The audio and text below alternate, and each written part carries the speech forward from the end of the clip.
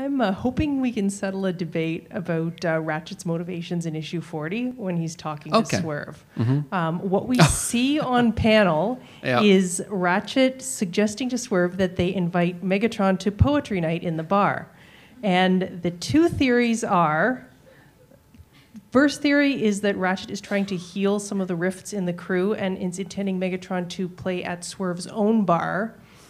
Second is that Ratchet is the mastermind of what actually happens, which is Megatron shows up at Mirage's bar, the joint clears out, and Swerve's is bumping again. So I'm wondering if this can be settled. Okay, well, conscious that the latter theory paints Ratchet in a more poor light, I will nonetheless say that is what Ratchet's motivation was.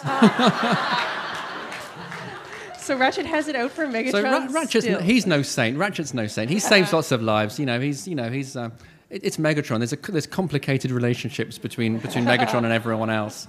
Whether Ratchet anticipated Megatron dying on stage quite so much as I am now, I don't know. But yeah. Thank you so much. I win that debate. Thank you.